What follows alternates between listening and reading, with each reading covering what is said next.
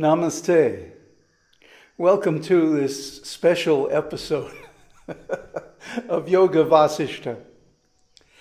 I'm doing this because I've gotten some very strange comments from some of our viewers that indicate they really don't get what Book 1 is all about. Maybe they don't even get what Yoga Vasishta is really about. The first thing is, it's called maha-ramayana, and it's attributed to Valmiki. But it may not be the same Valmiki, or it may be Valmiki writing on a whole higher level. So don't mistake it for the kind of religious writings or mythological writings as Ramayana. This is a whole different ballgame. And it's really, how can I say, it's for the connoisseur. It's for the people who are almost realized. Or even if they are realized, like me, it's a very good vehicle for teaching. So, with that, I want to take a look at this Book 1 we've been going through. The last few episodes, I noticed that the statistics, the viewer responses, very different from the previous material I was going through, even though I was promoting it in exactly the same way. Normally I would get like 30 views or so in the first 24 hours. And with Yoga Vasishta, it's maybe half that. So I'm thinking there has to be something wrong. I started to look into it and contact some of my fans. And guess what I found out? They don't get it. Really, Book 1 is the foundation for success in meditation, for self-realization. That's really what it's all about. It gives you the platform on which to build. Now, some people wrongly think, they're giving me comments like, Rāma's speech is negative, or it's only about external morality, or even it's just preliminary. It's not really about Advaita at all. They're missing the point. They're missing the point because of their own psychological blind spots. And I'm going to explain that in this video very thoroughly. So strap yourselves in. Here we go. Book 1, Rāma's speech, his extended, really put down of the whole material world and material life, is not simply about his own selfish feelings of depression, anxiety, and purposelessness, meaninglessness of life, or any of that. He's not alienated. He's seeing things the way they really are. It's about desirelessness. Rāma has come to the point where he sees that this material world and material life in general is worthless, at least in terms of attaining self-realization. And that in order to become enlightened, truly enlightened, one has to give up desire and ego. That's what it's really about. He's speaking in the way that a person who is beyond desire would naturally speak. It's not that he's negative. It's not that he's down on everybody. He doesn't hate everybody.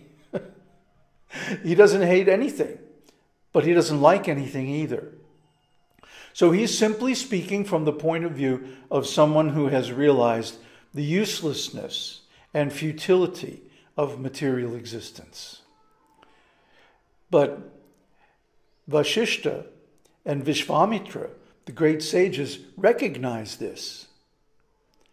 And they even state it. Viṣvāmitra says, this stupor of Rāma is not caused by any accident or affection. I believe it is the development of that superior intellect which rises from the right reasoning of dispassionate men. So in other words, it's not ordinary depression at all. Or maybe what we call depression isn't really depression. Maybe it's actually realism. So that's where the two schools of thought divide. The transcendentalists see Rāma's symptoms as the beginning of self-realization, whereas those who are materialists, secretly, still conditioned by material thoughts, think that, oh, Rama is just depressed and he's talking negatively like this because he doesn't really understand what's going on. No, that's wrong. And I'm going to show you how that's wrong. Viṣvāmitra goes on to say, after his mental dullness is removed by my reasoning, he will be able to rest in that happy state of mind to which we have arrived. In other words, he will attain complete self-realization. He's that close that all he needs is to hear a little talk. Well, actually, it becomes 22 days. But if someone can become self-realized in 22 days, that's wonderful. That's marvelous. He's very close. So his speech in the beginning is not the speech of an ordinary man. It's the speech of someone who is highly elevated in their minds.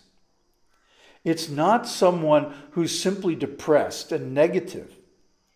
It's someone who is on the verge of complete enlightenment. Desirelessness, egolessness, a lack of caring about the world. So how is it that people are getting it wrong and saying, oh, Rama's speech is just about external things like morality and stuff like that? Well, first of all, maybe they're thinking it's still the same old Valmiki. It's still the same old Ramayana, but it's not. It's not at all. I think the reason they're talking like that is because Rama's speech makes them uncomfortable. Why? They rationalize that they already know this, but in fact, they have not attained the same degree of desirelessness, the same degree of egolessness that Rama displays in this speech. So it makes them uncomfortable. It's like, oh, this kid is ahead of me. And so they rationalize it. And they say, oh, it's just preliminary. It's just introductory. It's not the real Yoga Vasishtha yet. That comes later. And they like to quote from Book 5 and Book 6. But wait a minute. If you have not realized in actual practice, in actual life, what is given in Book 1, how are you going to understand Books 5 and 6? It's not possible. But you see, these people who are talking are the kind of people who studied a lot of books. They read a lot of books, so much books, in fact, that they don't have time to meditate very much. Maybe an hour in the morning and an hour at night. They don't really practice. Like when I practice, when I go on retreat, I'm sitting 8, 10, 12 hours a day. I think 4 or 5 hours is the minimum that it takes to even get warmed up. So I don't think these people have actually got it. And I think they are rationalizing their lack of insight by saying that what Rama is speaking here is just preliminary or it's just external. No. His speech realizes deep insight into the nature of reality. The truth is, they can't practice or realize to the same level that Rama is speaking here. So they feel like they have to put him down. They have to defend their realization. But really, aren't they just defending their egos? Aren't they really just defending their lack of commitment to practice? Aren't they really just trying to rationalize how they have been meditating for so many years and they haven't got it yet? I think that's the case. That's more like it. So, I don't need to hear this. I don't need to listen to this Rāma's talk. I don't need to think about these issues. They're just external. I'm realizing the oneness of everything. Come on. If you can't get beyond ego investment and material desire and attachment, how do you expect to realize Brahman? How do you expect to enter into emptiness and nothingness? You can't do it. That's the truth. That's why you're speaking against Rama's speech in Book 1. They're wrongly thinking that they need the ego and they need possessions and attachments. Why? Because they're still involved in mundane activities and sense enjoyment. Now, there's nothing wrong with material activity, and there's nothing even wrong with sense enjoyment, but what's wrong is to be attached to these things. To think, I am the body, I am the mind, I need these things, and I have to have it. There's a whole wrong school of thought about self-realization that says that you can continue with sense enjoyment, you can continue with ordinary activities and still somehow realize self-realization. I don't buy it. It's not my experience. My experience is that to make significant progress towards enlightenment, you have to give up all those things, at least temporarily. At least you have to go on an extended retreat. Like when I retired from business, I went to Kauai in Hawaii, and I camped in the jungle. For 6 months, I did nothing but meditate and chant. And finally, I felt like, I'm finally established in sadhana. And it was at that point that I went completely beyond all of the societies and religious organizations I had been involved in previous to that. They couldn't understand where I was at all. So I became, at that point, independent sadhu, a law unto myself alone, not accepting the authority of any organization or group. And that was the beginning of making real progress in spiritual life. So a person who's ego invested, a person who is attached to possessions and who is engaged in material activities and thinking that this is real, is going to rationalize. He's going to have to distance himself somehow from Rāma's insight, because Rāma's insight transcends their whole game. And it reveals actually their shallowness of mind. People then imagine that, we're more advanced. We're beyond this preliminary stage. We're in the final stage. We can realize the oneness of everything. But no, they can't really. I had one guy telling me the other day, all I see is oneness. Everywhere I look, there is only Brahman. Not realizing that his very words give away the fact that he sees a difference between himself and Brahman. Like he is the observer and Brahman is the observed. He is the subject and Brahman is the object. That's duality, kid. Here's a nickel. Get yourself some real realization.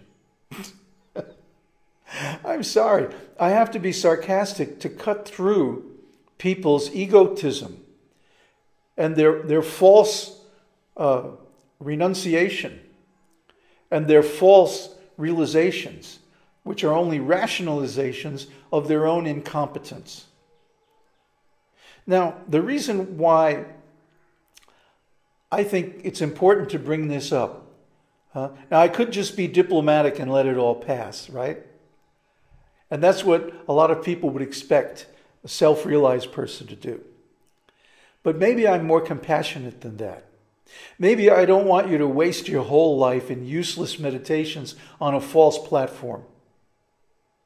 Maybe you're just looking for a shortcut, and there isn't any shortcut. Maybe you can't have sense enjoyment and material attachment and material activities on one hand and still attain self-realization and complete detachment on the other. Maybe it's just not possible. Maybe you have to get real and buckle down and actually do some serious sadhana, some serious meditation, like 12, 14, 16 hours a day. And find out what it's really all about. Otherwise, I meet people all the time here in Tiruvannamala who say, yes, I've been meditating for years. Well, then are you enlightened? Well, I'm not working on it.